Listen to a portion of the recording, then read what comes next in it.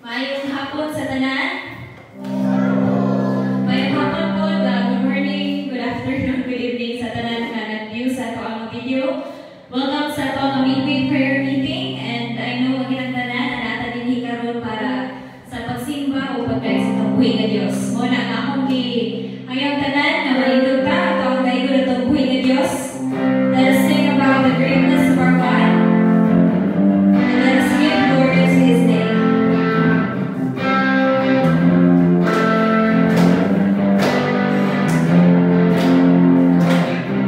All creation cries to you.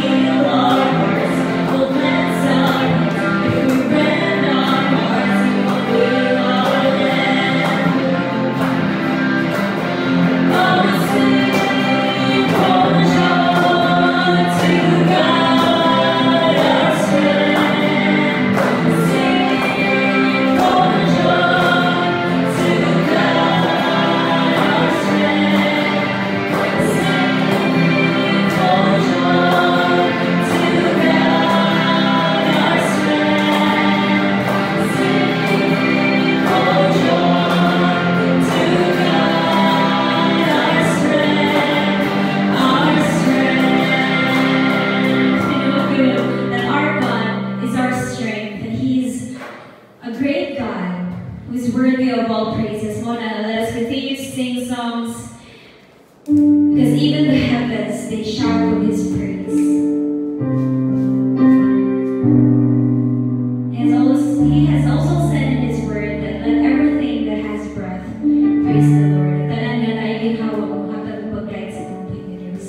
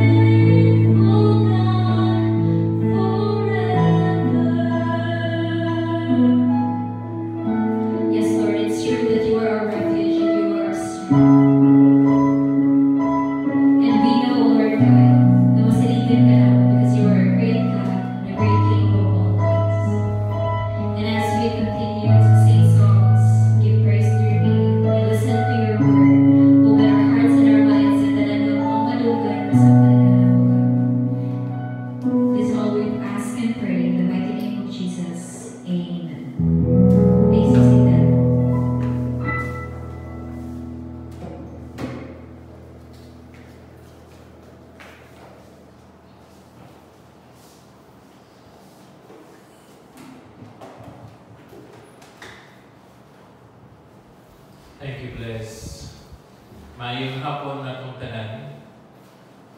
Sa tanang mga online viewers na ito, maayong buntag, maayong hapon, or maayong gabi. Good evening, good morning, and good afternoon. Today, Wednesday. This is the first Wednesday of the month of July. So, July 7, 2021. We will be talking about why God answers prayer. Sa pipila na ka mga Sundays, ato ni siya i-tackle na siya. For example, in lesson 1, atong na ibalaan mahitungod sa reasons why God answers prayer. That is in John chapter 15, verse 7. John says, "If you remain in me and my words remain in you, ask whatever you wish and it will be done for you." This was our lesson number 1. So the reason why God answers prayer, He said, whatever you wish, and it shall be done for you, because we remain in God. We abide and remain in God. That was lesson number 1. This is just a recap so we can continue our lessons today. Lesson number 2, still in John chapter 15, verse 16. I choose you and appointed you so that you might go and bear fruit, fruit that will last, and so that whatever you ask in my name, the Father will give you. The reason why God answers prayer, because we are bearing fruit. Not only an ordinary fruit, but much fruit. That is the reason why God answers us. If you don't have any fruit in it, or in our Christian lives, dili ta ma-assured sa atong mga pag-ampo. So lesson number 2, we are assured that God will answer us because we are bearing much more fruit. Number 3, or lesson number 3 in 1 John chapter 5, verse 15. Ingon si John, "And if we know that He hears us, whatever we ask, we know that we have what we ask of Him." Lesson number 3, the reason why God answers prayer, because He hears us. The reason why we cry to the Lord, because He hears us. And because He hears us, whatever we ask, we know that He will give it to us. Now, let's go to lesson number 4. This would be our lesson this afternoon. Why God answers prayer. Galatians chapter 4, verse 6. And the context here is from verses 1 to 7. So, after this, we will read the entire verses 1 to 7. But in the verse 6, Paul says, why God answers prayer? Because you are His sons. And God sent the Spirit of His Son into our hearts, the Spirit who calls out, Abba, Father. Now, unsa may rason ganun ang Dios mutubag sa pagampo? Verse 6, because we are sons. Ato ning tukion karon nganong tubagon ta sa Dios, because we are sons. What makes us sons and daughters to God? Atong basahan in Galatians chapter 4, begin in verse 1 to 7. The Word of God says, what I am saying is that as long as an heir is underage, he is no different from a slave, although he owns the whole state. The heir is subject to guardians and trustees until the time set by his father.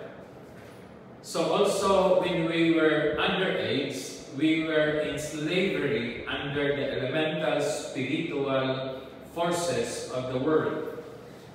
But when the set time had fully come, God sent His Son, born of a woman, born under the law, to redeem those under the law, that we might receive adoption to sonship. Because you are His sons, God sent the Spirit of His Son into our hearts, the Spirit who calls out, Abba, Father. So you are no longer a slave, but God's child. And since you are His child, God has made you also an heir. Salamat sa pagbasa sa pulong sa Ginoo. So, we need to answer the fourth lesson, why God answers prayer. In the first phrase in chapter 6, in chapter 4 verse 6, because you are His sons. God will hear and will answer our prayers because we are His sons. Dili man ma-deny ang pagtawag o pagpangayo sa usa ka anak kumpara sa dili niya anak. Dili ihikaw sa Dios ang pagtubag sa gikinahanglan sa iyang anak kumpara sa mga tao nga dili iyang anak ni kaila o bisan kinsa. Si Pablo nagsugod sa iyang argumento sa verse 6 nganong gitawag kita mga anak ug nganong tubagon kita because we are sons. He started his argument in verse 1. Ingon si Pablo, as long as the heir is a child, he is the same as slave, although he is owner of everything. Ingon nga manununod, ikaw o ako nga naa kang Kristo Jesus, gitawag kita og manununod. O tungod niya na tawagon ka og anak. Later on, it says sa verse 2 until sa verse 7, na kita, we are adopted sons and daughters. Kung kita nahimong anak, then kita, gitawag kita manununod, an heir. O si Pablo nag-ingon, samtang ang bata na apa sa underage, siya dili makapanunod until such time nga siya mahimo ng adult. So, ang iyahang pagka-anak, dato siya, doon na siya mga kaptangan, and yet dili pa niya ma-exercise tungkol kay wala pa sa niabot sa punto sa iyang pagka-anak. Mao kining ang cross-reference nato niini mao ang the parable of the prodigal son. Remember the parable of the prodigal son? Nasa diha na ang bata naghimo na sa iyahang panahon nga nangayo siya sa bahin sa iyahang kaptangan sa ginikanan, gihatag dayon sa amahan. Why? Tungod kay niabot na siya sa iyahang gitawag og maturity age. Matured na siya. Apan dinhi kun ang bata bisan siya manununod, bisan siya dato, apan dili sa ka-enjoy kay naa pa siya sa gitawag nato underage. Verse 2, ingon si Pablo, the heir is subject to guardians and trustees until the time set by his father. Mao na nga kung ikaw bata pa, manununod ka sa unang nga panahon, dili ka makaangkon o kaptangan basta underage pa ka. Even in our government today, kung di ka kaabot o 18 anyos, dili pa ka gitawag og mature, the age of maturity. Therefore, di pa ka ka-enter og contract. Mao bitaw nga dili pwede kaslon ang babaeng lalaki kung di sila maabot og 18 anyos. Kay pag abot nimo 18 anyos, legal age na ka, pwede na ka mag-minyo. Apan kung underage ka, dili ka pwede. O dili po ka maka-enter o any contract, manang ang kaptangan sa ginikanan, imo lang na mapanunod kung ikaw maabot na sa 18 anyos. Manang again, ang reference nato is the prodigal son, the parable of prodigal son. Ako na siya, matong nangayo sa bahin sa iyang amahan. Apan dinhi, kung bata ka pa, you are under guardians or under trustees. Mao ka na ang nahitabo nato. When we were not yet children of God, God said that He will call up His people, the Jews and the non-Jews, to be His children. And kung nahimo siya ng children, then maabot ang time nga makahimo na kita sa pagpanunod sa gisaad sa Dios. Mao kana ang giingon niya sa verses 4 and 5. Ningon si Pablo, "But when the fullness of the time was come, God sent forth His Son, made of a woman, made under the law, to redeem them that were under the law, that we might receive the adoption as sons." So, may moabot na ang panahon o ang panahon karon may abot na nga gipadala sa Dios ang iyahang anak. And the Spirit of His Son resides in our hearts. Mao na nga nahimo na ka nga anak sa Dios. Sa una, sa wala pa si Kristo maabot sa kalibutan, wala pa tatawag nga mga anak sa Dios o igsuon o lalaki, babae ni Ginoong Hesukristo. But until the Lord Jesus came into this world to redeem us who are under the law, though Gentiles are not under the law, we don't have any law. But those who are under the law, which are the Jews, gi-redeem, giluwas, dili lang sila, but also those who are not under the law or without the law. Bisan kinsa nga nakadawat ang Ginoong Hesukristo, ingon nga Ginoo manluluwas, the Spirit of Jesus resides in our hearts. O tungod niya na nakabaton kita sa gitawag o adoption to sonship. Nahimo na kita iyang mga anak. So without the coming of His Son, without Jesus coming into this world, wala kita o dili kita mahimo. Kita nga mga hintil, wala kita o dili kita mamahimo adopted sons and daughters of God. Kay pinaagi lamang sa buhat ni Kristo Jesus didto sa cross, diha kita nakabaton sa pagka-anak ngadto sa amahan ni Ginoong Hesukristo. Imo akong amahan tungod kay kita gihatagan na sa katungod nga mamahimong mga anak. Manang sa verse 6 mingon si Pablo, "And because you are sons," ug tungod niya na kay ningabot na ang panahon, kita nahimo na kita mga anak. Diun sa man, look at God sent His Spirit of His Son into our hearts, crying, "Abba, Father." Diyon sa bana pagpadala ni sa Dios. Diyon sa nato pagkahimong mga anak o nahimong amahan nato ang Dios. From eternity past, God sent forth His Son. Gitawag na siya in the fullness of time. The time appointed by God the Father in order for His Son munganhi sa kalibutan, mahimong usa ka tawo aron magpakatawo sa dinhi o muuban mo tipon kanato, and later on will die on the cross. Pinaagi niya na iyang ipadala ang Espiritu sa iyang anak dinhi sa atong kasing-kasing. Kinsa ba si Kristo? Si Kristo was born of a woman. Kinsa nang a woman? Under the law.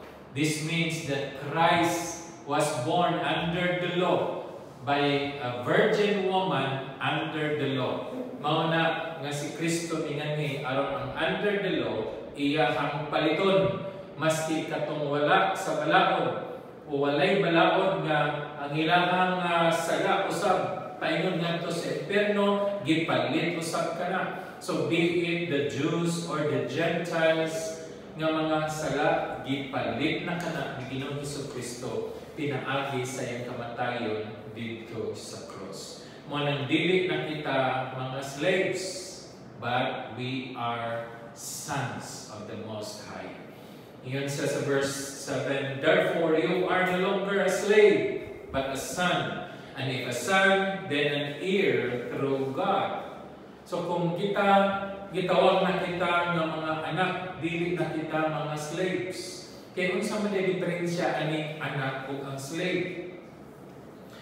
Kung yung kag slave and son, number one difference here is a son has the nature of his father, but a slave does not have that nature but have a master.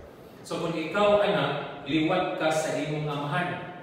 Apan kung ikaw slave, wa kay giliwatan. Dito ka muliwat sa imong amahan usab o inahan nga slave.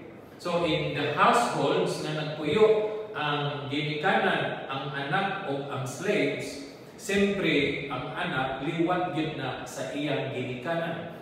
Ang nature sa iyang ginikanan na panunod na sa anak. Ang slave wala. Dili ka pwede nga maingon nga oy kini nga slave liwat pod ni sa iyang amo, boss, manager. Dili.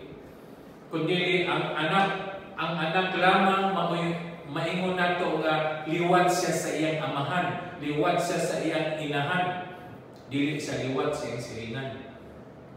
Ang slave maybe liwat sa iyang silingan, pero ang anak liwat sa iyang ginikanan. The question is, kinsa may ginikanan sa anak sa Dios? Of course, ang Dios.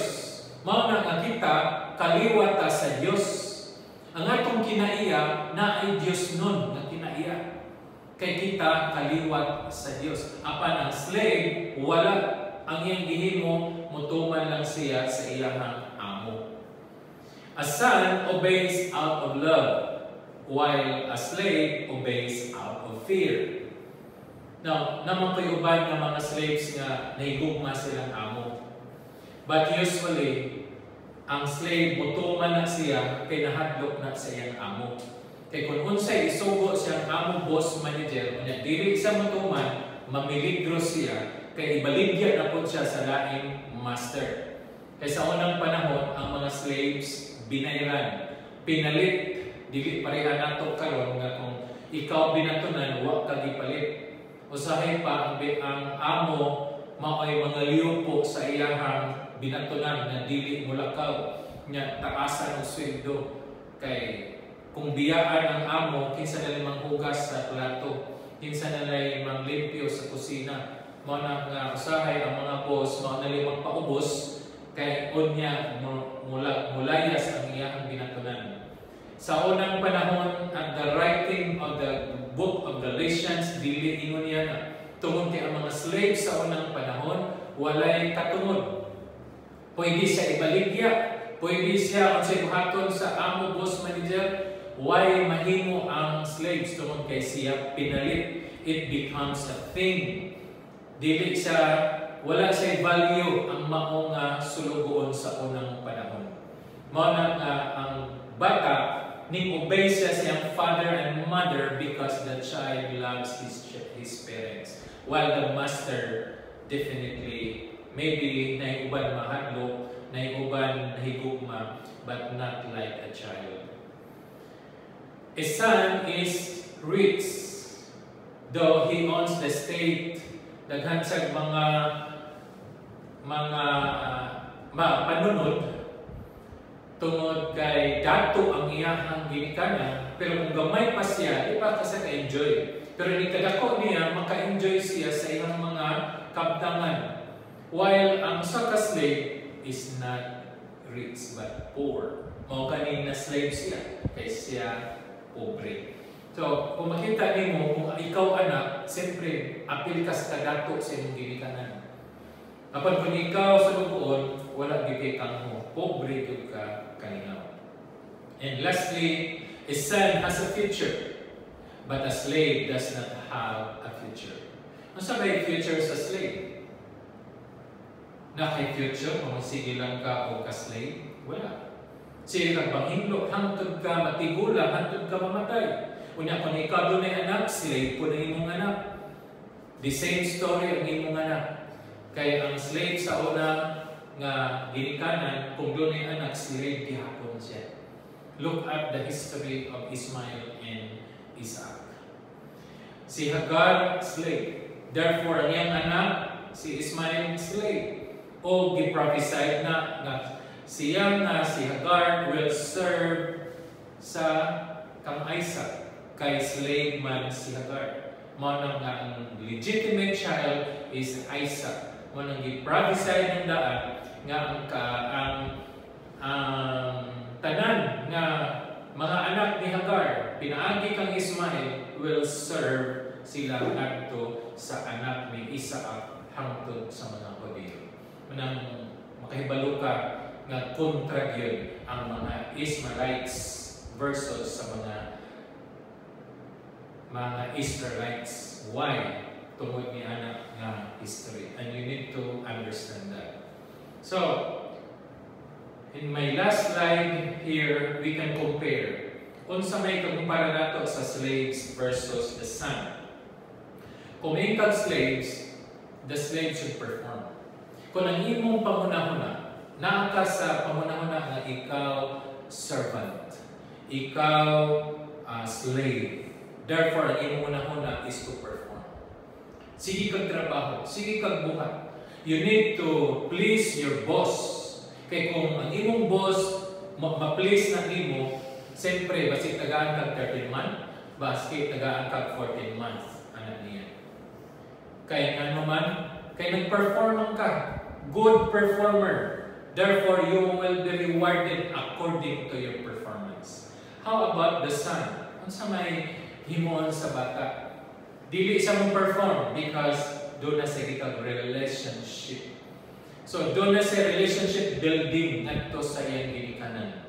While ang slave, mag-establish siya og performance. Kinahanglan good performer siya. Dapat nalipay ang iyang boss ang manager. Kaya kung malipay ang boss ang manager, na ay mga specialties na ihatag niya, may mga reward at uban pa. Pero ang bata, na doon ang relationship sa ginikanan, dili siya magpakita gila sa iyong kamalingon, kundi iya lang higugmaon ang iyong ginikanan, iya lang atimanon ang iyong ginikanan, iya lang lipayon ang iyong ginikanan. Then, because he is a son, ang mahitabo niini kining duha. Because performance-based, kinahanglan sa trabaho. Because it is relationship-based, ang buhaton sa bata, ang mga yulan. So, look at the difference. Asa ka ang atong mindset karon? Naa ba atong mindset nga mo-perform ko aron kong tumagon sa Diyos? Naa ba sa una-una nga kinahanglan ko nga magsakripisyo, kinahanglan ko nga akong pakitaan ang Diyos na maayo ko nag-perform kaya aron tubagon ko sa akong mga pag-ampo? Or in the other hand, tungod kay ikaw anak sa Diyos, ang imong buhaton is just to ask God about your need. Unsa may kinaiyasaw sa kaanak? Kinahanglan sa kaanak na magpinatay-patay o sakripisyo aron tagaan siya sa iyang tatay sa pagkaon in kabuntag untong gabi. Kinahanglan ba ang bata nga magpakita gilas karon nga iyang ginikanan, muhatag kaniya og pagkaon, pliti mo pa eskwela kaniya? I think dili. Apan ang atong manahuna karon na ang uban sa performance thinking. Ang uban naa sa sonship thinking. Now, asa man dapit nining duha nga tubagon ta sa Dios sa atong mga pagampo. If you perform, yes, God will answer it. But you are boastful of it. Ano man, kay ikaw may nagtrabaho.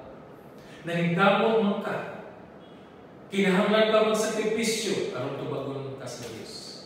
Kinahanglan ka mahimo og extra mile aron nga ang Dios muhatag mo og extra blessing para sa imo.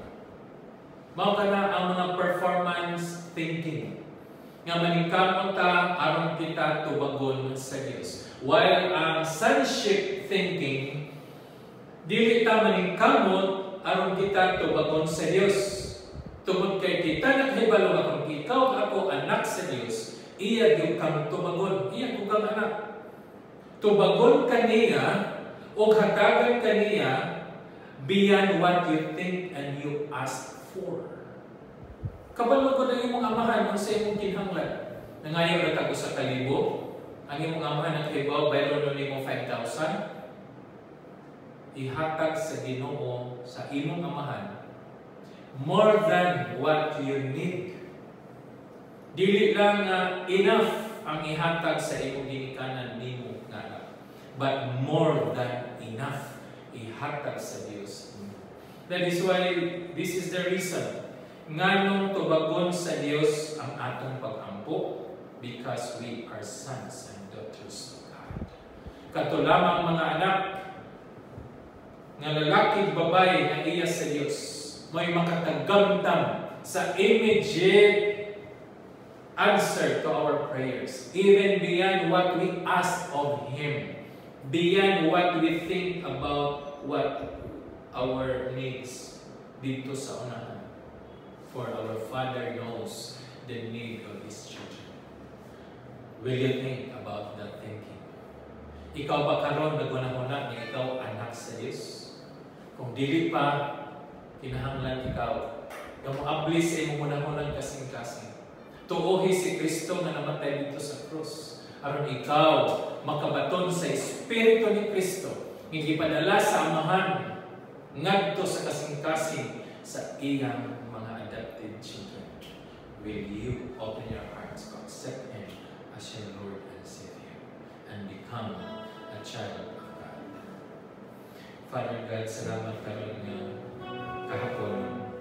Salamat sa pagpadayag nimo pinagi kang Pablo. Nga ikaw nga Dios matubag sa mga pag-ampo, because we are your children. We are your sons and daughters. Ug tungod diyan na ang among panghunahuna, i-focus na mo sa among relationship nga kanimo, ingon nga imong anak. Nga dili na kami maghunahuna sa usa ka hunahuna, sa usa ka sulugon. Kinahanglan kami mag-perform, kinahanglan kami magsakripisyo, kinahanglan kami mahimo pagdugang aron nga kami dunggon sa among boss amo. Dili ka na ang gitudlo ka na mo, kundi mao ang pag-assert o pag-claim sa mga panalangin nga mong giandam alang sa imong mga kanakan. Dalay ka o Diyos, himahayag mo imo lamang tinagi sa ngalan ni Jesus. Amen.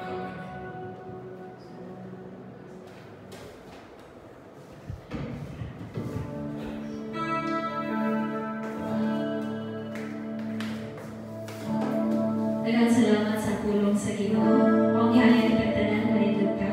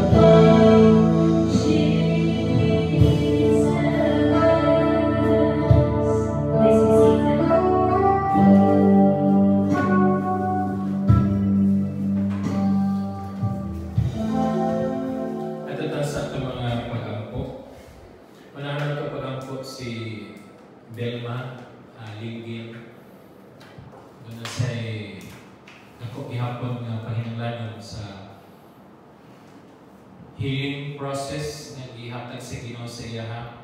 We know nga ang Dios naghatag kaniya na sa healing process. Dili man siya outright nga healing, but ato na experience siya nga day after day, month after month, even abot na karon og tuig.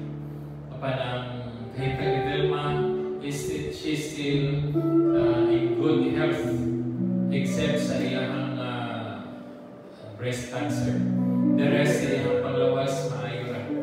Mauna nga atong i-claim right now ang kaayuhan niya nagpadayon hangtod nga maabot ang time appointed by God to have a complete healing.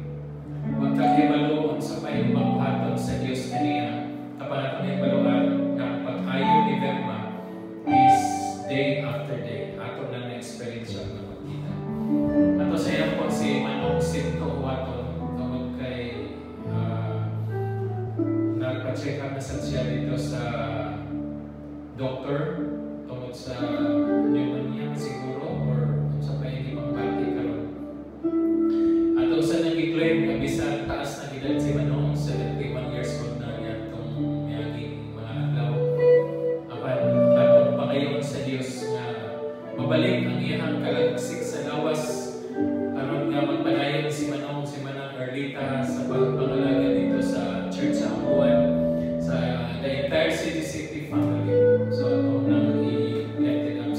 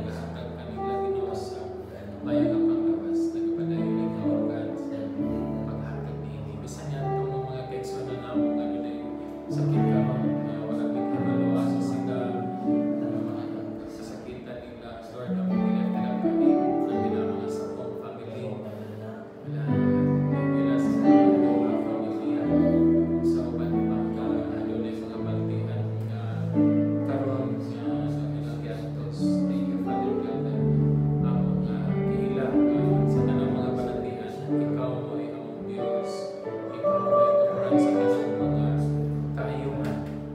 And we trust and we offer to you, O God, the prayers of your people.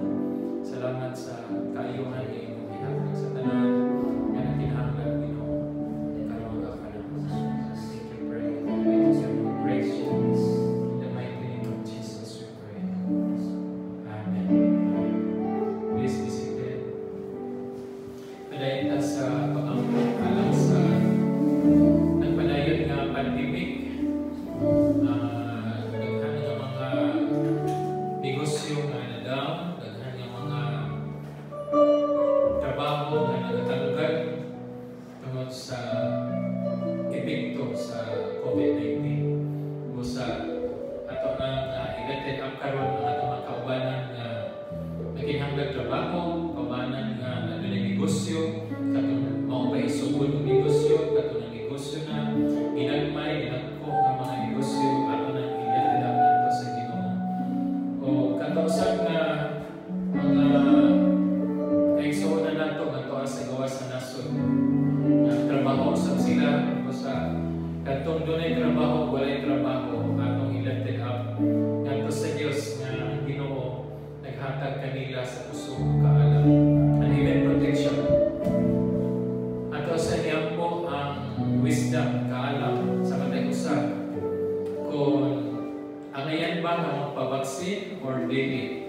Atong i-pray na nga kung ikaw gitagan kag revelation sa Ginoo nga magpabaksin ka, let it be. Kung ikaw sa dunay padayag nga dili ka magpabaksin and you are strong enough to affirm the wisdom from God na maunang siya may tabo, let it be. Ato lang i-pray katong nagka-vaksina nga mahimo lang atong i-pray sa Ginoo nga walay side effects na mahitabo. Pandili na kalimon sa panglawas na may pagbatok sa mga minor side effects sa mga vaccine alang sa mga lawas sa mga Kristohanon. We know nga kung kita mapatay o mabuhi, iya kita sa Diyos. Let's pray for those who have taken the vaccine in the second doses. Kung nakumana o wag pa, makabaton sila sa maayon ng panglawas. Even those who have may vaccine, we know that our protection is in God. So, kumana ito i-pray. I-pray sa nato ang atong mga outreaches. Ikan din sa Kagbilaran, sa Ubuhan. Sila dito sa Tabalong. Ito i-pray ni Pastor CJ. Kaya nag-transfer sila karon sa ilahang location. Kung kinag-expire ng contract. I-pray na ito ang mga kabataan dito sa Tabalong. Kaya nagkaanang mo kahilis. Okay ba na mabay-bay ko study na bilin tawag na sa mga pangita ko. So, ito na i-pray. Dinhi sa Ubuhan, salamat na sa mga kadasig sa mga kapatanunan. Ito i-pray ang mga CHSP sa Ubuhan. Dinisan sa Damo, salamat na we can pray sa mga CHSP and their parents who are willing to attend our Bible studies. Yan po sa inyo ni Pastor Gami dito sa isla sa Talimon. Ang Diyos maghatag kaalam niya na dinakaroon sa struggle dito sa isla nga ang demonyo gusto nga ipahawakan si Pastor dito nga mawala ang trabaho. And we know even the gates of hell cannot prevail against it. Manakatabang tagampo ni Pastor Gami Subior na the truth shall prevail and he will stay at the island.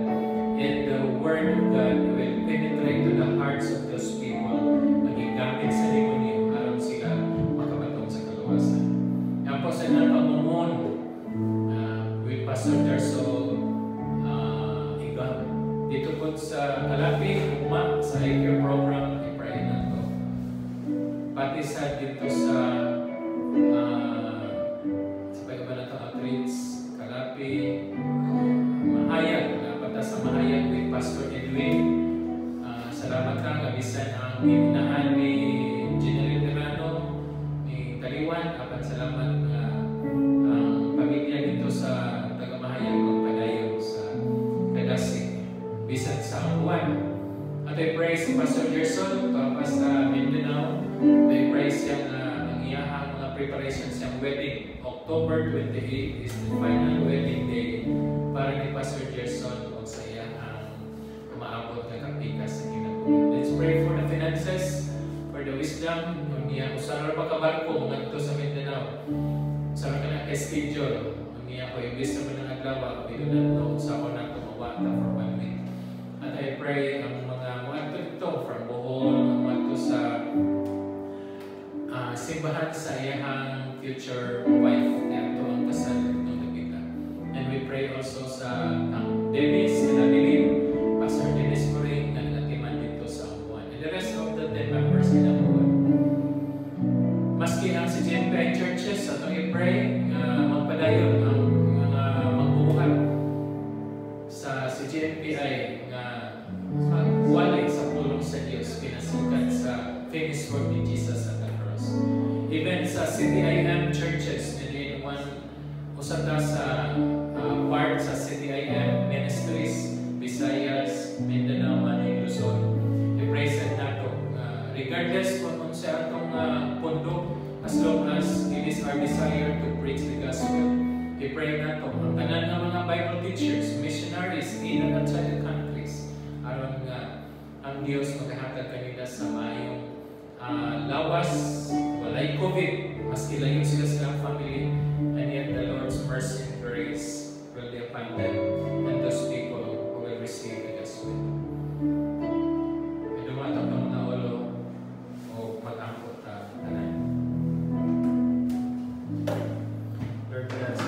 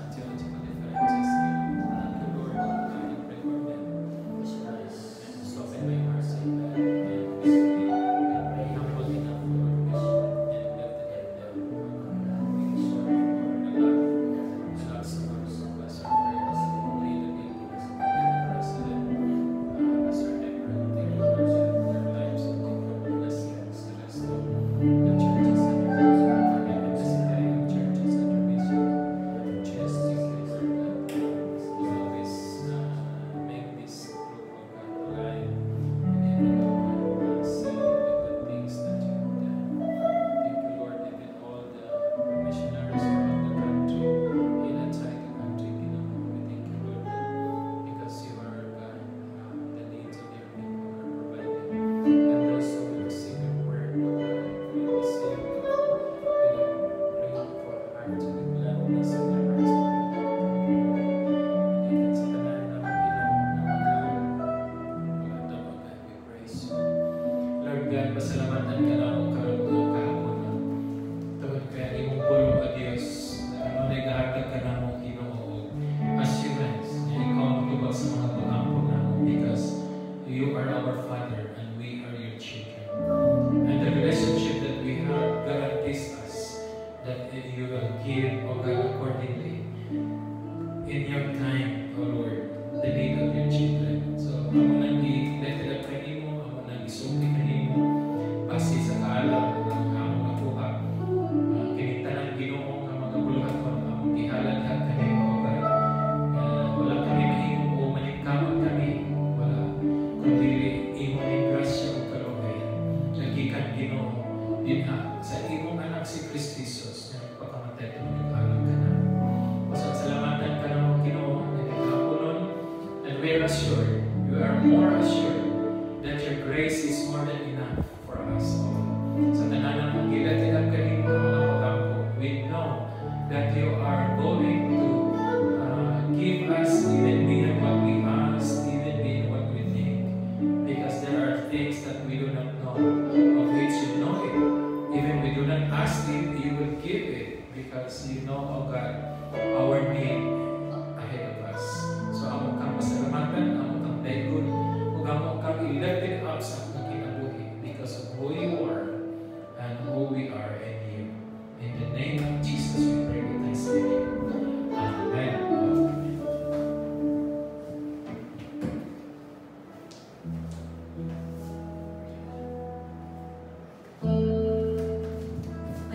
Let us close our service.